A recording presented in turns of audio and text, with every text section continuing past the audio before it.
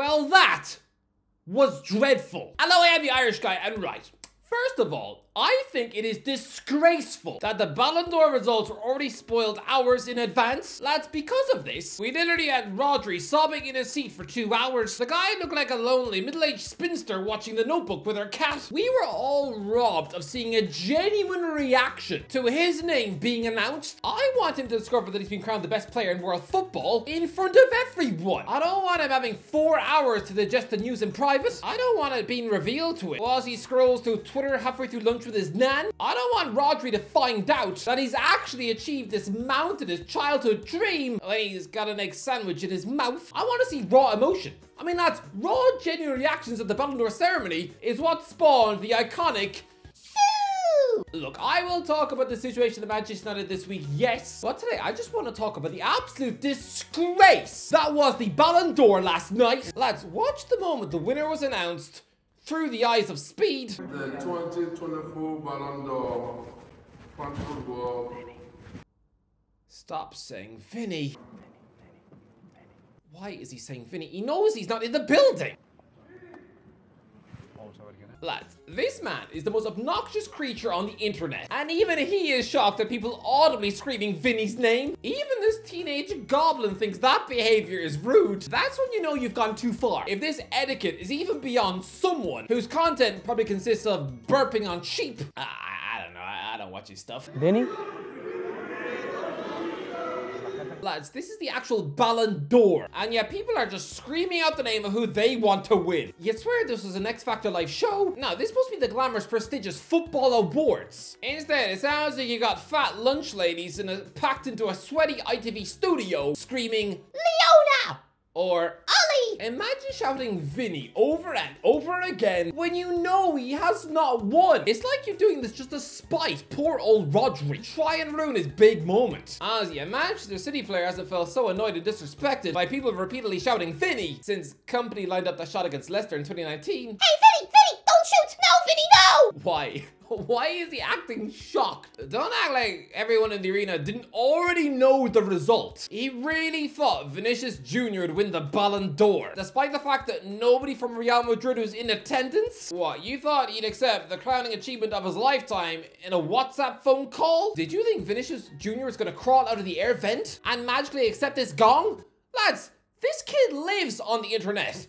And you're trying to tell me he avoided the spoilers? Acting surprised that Rodri won it. It's like someone renting a DVD of Avengers Endgame now and acting shocked when Iron Man dies. Yeah, the only way you could have avoided that spoiler would be if you'd spent the last 5 years living as an Eskimo, just spending every day eating snow and begging penguins for a kiss. Having this entire evening spoiled before Chris MD even took his seat, probably propped up on a few jumpers so you could see above the chair in front of him, it just made the whole evening a pointless waste of time. I mean, can we please ban Twitter journalists from spoiling this thing in future? I mean, this is equivalent of those awful people who parked outside bookshops in the summer 2007, ready to shout at nerds in the queue that Hedwig dies in the final Harry Potter book. But the biggest disgrace from this whole night was that Real Madrid did not even attend. Yeah, Madrid has said they feel disrespected for being snubbed. Is this a joke? Lads, before last night, a Real Madrid player had won the Ballon d'Or prize 9 times since the millennium. 9! Christ above, 2 different Real Madrid players have won it since Cristiano Ronaldo's last one. This whole fallout from this Ballon d'Or disgrace has been more grating than clicking on a video and hearing, "Hello darlings, and Helga." God, I despise that witch. I actually think Real Madrid choosing to pull their players out of this event will have backfired on them internally, because don't get it twisted, I highly doubt that Jude Bellingham was cool with not turning up to this thing. Lads, standing on a Ballon d'Or podium, polling as the 3rd best player in the world is a stupendously monumental moment. I mean, lads, I promise you, the likes of Eric Cantona, Dennis Bergkamp, Gary Lippmann, and Alan Shearer, Oliver Kahn, Steven Gerrard, Antoine Griezmann are probably mega proud to have finished 3rd at Ballon d'Ors. I mean, Christ above, Jorginho probably has a photo of it nailed to his fridge. Every time he goes to make himself a Nutella scone, he probably breaks out in beautiful tears. Yeah, you have robbed Jude of that moment. You have robbed a former Birmingham City midfielder of that honor. You have robbed Carlo Ancelotti the chance to stand on stage and accept the inaugural Johan Cruyff Award for World's Best Coach. Don't you think the Italian maestro would have loved nothing more than to shove this in the face of everyone who's been calling him a past-it ogre with the tactics of banana bread ever since that El Clasico mess. Although, according to his Twitter page, his fingers have been as active as his eyebrows. I would like to thank my family, my president, my players, and above all, Vinicius and Carvajal.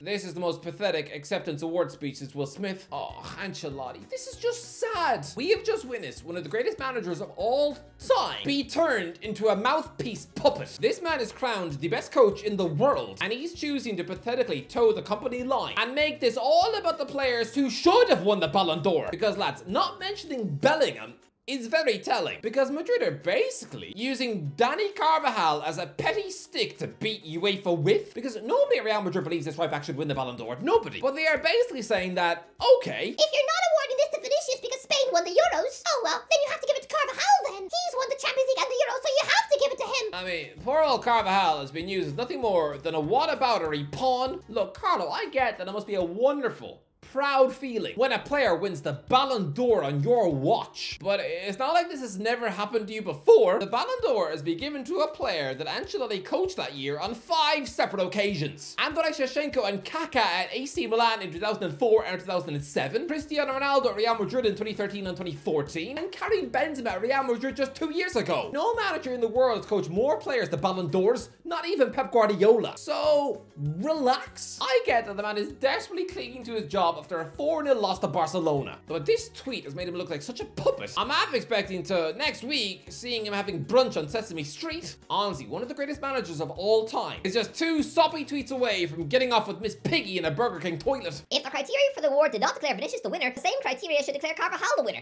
Since that was not the case, it is clear that the Ballon d'Or and UEFA do not respect Real Madrid. Real Madrid will not be where they are not respected.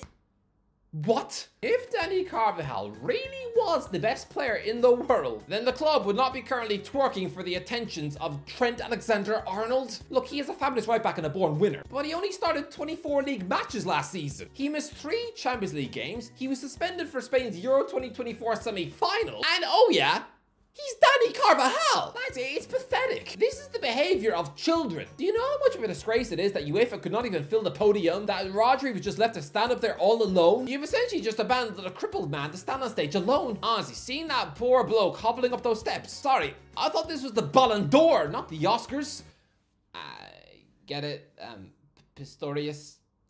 Never mind. And so for Real's players to leave him up there alone with no congratulations, I don't care what anyone says, that will always taint Rodri's award. He will always remember how he was the only one on stage because everyone pretended that him winning was some sort of injustice, a disgrace, that the biggest club in his home nation didn't even want to appreciate him having helped them win the Euros. Like, it's crazy. I will say, at international tournaments, sway the votes in the Ballon d'Or too much. This is supposed to be an award for a year's worth of work. I don't think it's fair to basically give this trophy to someone based on, what, 6 games in the summer? Sure, it should play a role, but I think it plays too big a role. For example, I don't think it was fair that Luka Modric won the Ballon d'Or in 2018, purely because he dragged Croatia to a World Cup final. Lads, between February and September, the man didn't actually put 3 La Liga starts together. A month before the award, the man was playing in midfield as Real collected just 1 point from a possible 15. That was relegation form under Lopetegui, whilst Cristiano Ronaldo was literally plundering in goals every week at Juventus. Off the back of a 44-goal Champions League winning season for Real Madrid, Modric was not the best player in the world. Ronaldo had the best 2018. It should have been him. But no, Modric was given it because he lost a World Cup final. I mean, lads, Ronaldo Nazario was an amazing footballer, but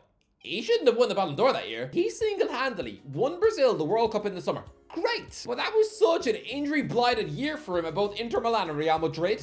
He only trickled in 9 goals across both Serie A and La Liga in 2002. The award should have instead gone to Zidane or Raul. That was international football ruling the Ballon d'Or, and there is no bigger indication of how much international tournaments spoil this thing than in 2006, because Fabio Cannavaro won it and Gianluigi Buffon finished second. Yeah, they both won the World Cup with Italy that summer, sure. But if you look at their club seasons in 2006, they officially finished bottom of Serie A. That's where the history books have placed Juventus in 2006, as they were immediately stripped of their title and demoted to Serie B. Buffon literally spent the second half of 2006 playing against Italian minnows in the second tier, and yet he was still voted the second best player in the world? Based on what? A season of cheating? You cannot relegate Juventus and announce to the world that all their achievements were actually fake, and yet still reward their two best players? I'm gonna say I think the 2006 Ballon d'Or should have gone to Ronaldinho. 26 goals and 24 assists for Barcelona as they won La Liga and the Champions League. That man was the best player in the world in 2006. That should have gone to him, with Samuel Eto'o finishing second, and then Thierry Henry in third. But did you hear Barcelona whining about disrespect that summer? Did they stop their players from attending out of spite? No, and they would have had legitimate claims to a robbery that summer, considering that Cannavaro and Juventus' achievements were deleted on a computer. It didn't make sense. Look, I don't think Rodri should have won it. I think he was influenced too heavily by Spain having won the Euros. If anything, Rodri had a better season the previous year when Manchester City won the treble. I mean, for Manchester City levels, last season was pretty underwhelming. And yet treble winning Rodri had only finished 5th. According to the Ballon d'Or 2003, he was only the 3rd best player at the Etihad, and now he's the best in the world? I think a Real player should have won it, but not Vinicius. Jude Bellingham. Come on, his debut season in Spanish football, representing the biggest and most pressurized club in the world, just 3 years after quitting Birmingham City, to bang in 23 goals and chalk up 13 assists. In his debut season, he scored 3 goals in El Clasicos. He won both the Liga and the Champions League, and he carved out the moment of the summer for that insane bicycle kick to rescue England at the last minute against Slovakia. Oh yeah, and he got an assist in the Euro 2024 final too. I'd have given it to him. Vinicius had a great season too, but I think people are getting mixed up and blinded by his form this season, which doesn't count. This is truly Ballon d'Or winning form at the minute. He's got 8 goals and 7 assists in 50 matches, and just smacked in a sensational hat-trick against Borussia Dortmund at the Champions League. Well, look, Vinny was class last season too, but I don't think anybody can score 15 league goals in a season and assume they have the divine right to be named best player on the planet. I mean, come on, last season, the guy scored just 1 more league goal than Chris Wood. Honestly, I know he won the Champions League, but as the Liga numbers, they don't look Ballon d'Or worthy. They just resemble peak Wilfried Zaha. 15 goals and 6 assists. Those are numbers Gabriel Martinelli was putting up 2 years ago. I mean, don't forget, VJ only played 26 league games too, missing huge chunks of the season through injury. 16-year-old Lamine Yamal, by comparison, he was fit for every single Barca match. Look, I'll be honest, Madrid have been robbed at a Ballon d'Or ceremony before, but it's not this one. It was the first one. Back in 1956, when Alfredo Di Stefano had enjoyed a 29-goal season for Real Madrid, helping them win the first of his 5 Champions Leagues in a row. Someone who was 30 years of age and arguably in his peak, one of the greatest footballers of all time, an absolute shoo-in for the inaugural Ballon d'Or, surely. And he instead loses out to Stanley Matthews of Blackpool, who was 41.